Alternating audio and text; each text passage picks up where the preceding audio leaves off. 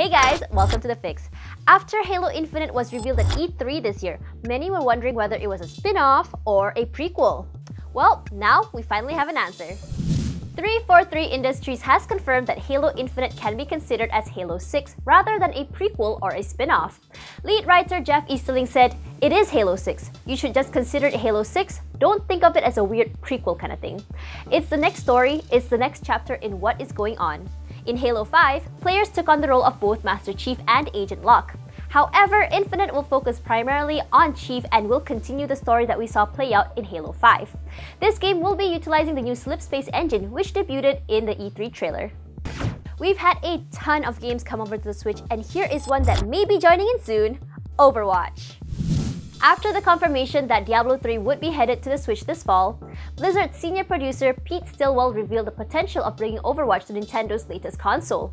He said, "Anything is within the realm of possibility. Our team was given a task to work on this. If Overwatch developer Team 4 picks up the endeavor, that's on them. As of right now, Diablo is our only focus on the Switch." StarCraft 2 releasing on the Switch was also discussed, as StarCraft 64 did bring the franchise to the Nintendo 64 back in 2000. Unfortunately, that may not be likely, as the port will be difficult. You know, nothing bothered me more than Inception's ending. The top just kept on spinning, but did it fall? Well, it only took 8 years of waiting, but we finally know. During a Film 4 summer screen showing of Inception, Caine revealed what Christopher Nolan told him about reality and dreams in the film.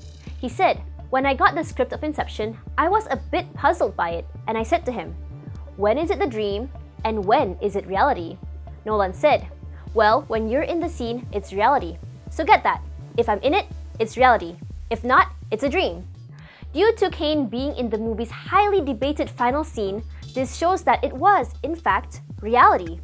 It may be possible what he was told isn't necessarily the full explanation, but until Nolan speaks out, this is the resolution.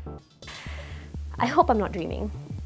Alright, that's all for today. Today is Friday, so that means no more Fix for the weekend. But don't forget, you can catch more news and daily Fix on our website, c.ign.com, as well as our YouTube channel. Alright, see you guys Monday.